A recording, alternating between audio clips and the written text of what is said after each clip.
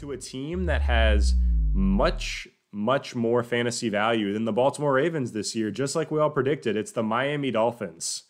They are hot right now with Tua Tagovailoa at the quarterback spot. What do you think about Tua and these Dolphins' weapons moving forward?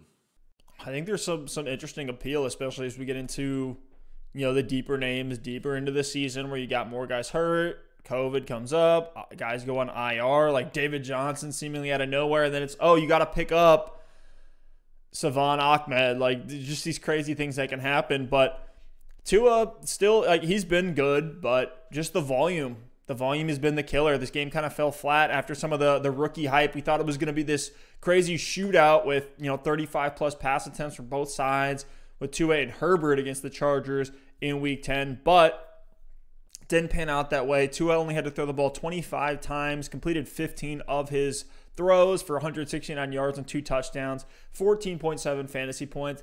Didn't kill you, but wasn't the smash play that we all expected. I was on Twitter just saying, hey, I don't know who needs to hear this, but you can start Tua this week. Again, it didn't kill you, but definitely wasn't the smash play we all expected. I still think the upside is there on the right game script. I just don't know how much of that game script we're going to see. Tua's still a stash. If you have room on your roster for another quarterback, you can try to sell him high if you already have a good startable quarterback, and that position is just so streamable. I don't think you need to hold 2 of them on most rosters. Do you like Tua against Denver in Week 11? I'm kind of fading just because I don't think the game script is going to ask Tua to do much, just like we've seen so far to start his career. Yeah, to your point, Steph, I actually think he's fine. I think he's a fine streamer this week. If you want to roll the dice and gamble a little bit, I think the variance for Tua is a little bit higher just because we haven't seen him as much. The Dolphins' defense has been absolutely fantastic, so he hasn't had to quite do as much. They've been in these positive game scripts where they're leading. That game a couple weeks ago against the Cardinals, we saw him lead a couple of really awesome drives when he needed to. But you're right, if you're not starting Tua like this week, or he's not your streamer that you're locked in on, I don't think there's a need to hold him on your bench right now.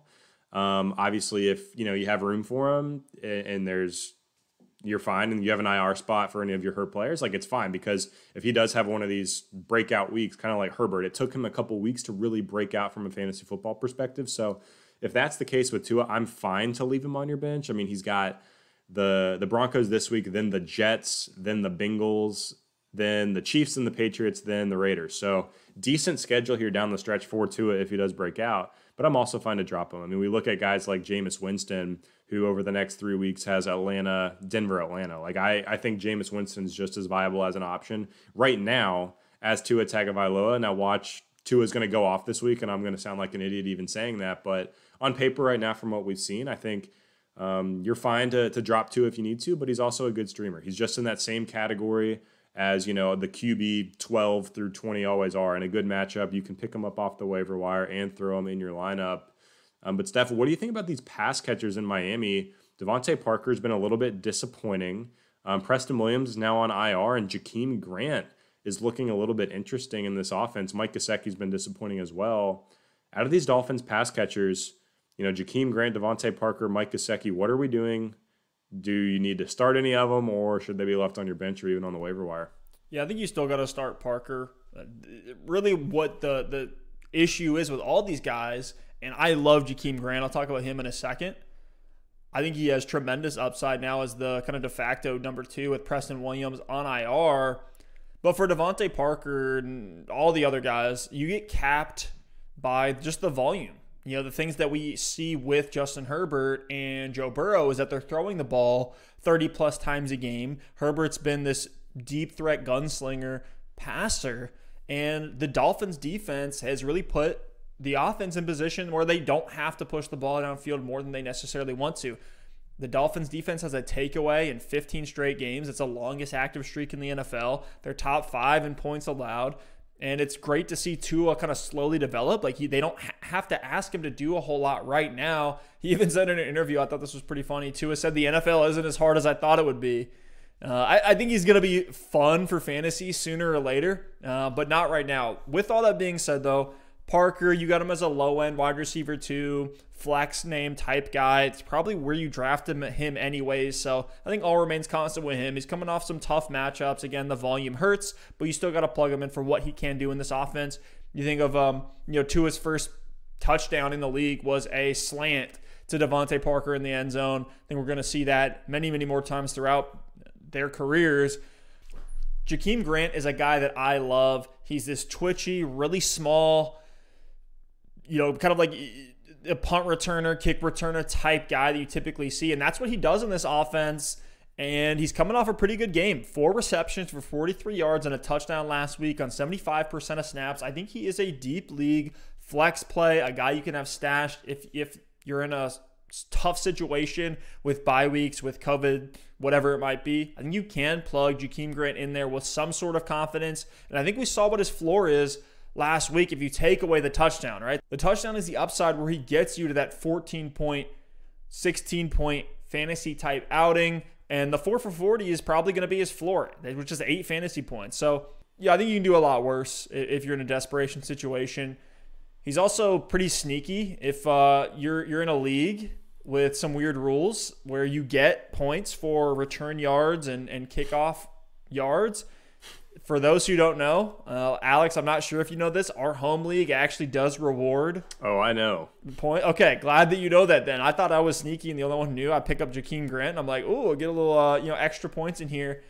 His points get a little inflated by some of the special teams usage, but nonetheless, he's a guy that you can plug in if you're desperate, a stash if you want to add some depth to your roster on a playoff run.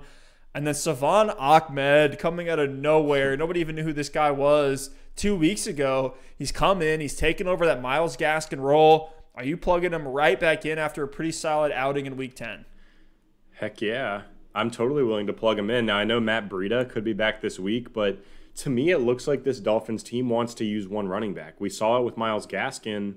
They kind of had this weird committee at the start of the year, and once Gaskin showed what he could do, they just gave it all to Gaskin. And Ahmed comes into this game, Breida's out. They decide to cut Jordan Howard or waive Jordan Howard.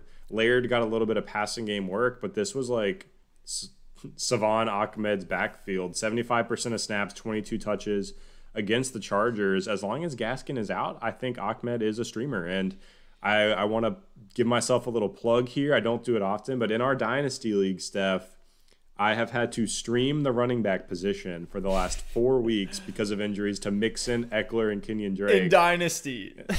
This is 20 bench spot, 12-team deep league, so the waivers are pretty much nothing. And I've had to pick up guys, not even in the waiver cycle, like on Saturday afternoon, plugged in Carlos Hyde, DJ Dallas, Tyler Ervin for the Packers in the game Aaron Jones was out, and now Salvon Ahmed. And I think the lowest points I got was like 11 out of any of those guys. So patting myself on the back for that one. But I'm probably going to be starting Ahmed again this week if Joe Mixon is out again. And I actually am not too upset about it because he looked really good in that game. And if he's going to get 22 touches, if he even gets 15 touches, you could do a lot worse at the running back position. So to me, this Dolphins team, there's no studs from a fantasy football perspective, but there's a lot of value just like floating around. And Tua as a streaming quarterback or deep league receiver options, or even, Salvon Ahmed as someone you can plug in at the running back position to help fill in for some bye weeks. So the Dolphins are getting very, very interesting. And if you have defenses and kickers, I think their kicker is the number 1 kicker in the league right now, but you should not have kickers in your fantasy league. Let me say that. And their defense has looked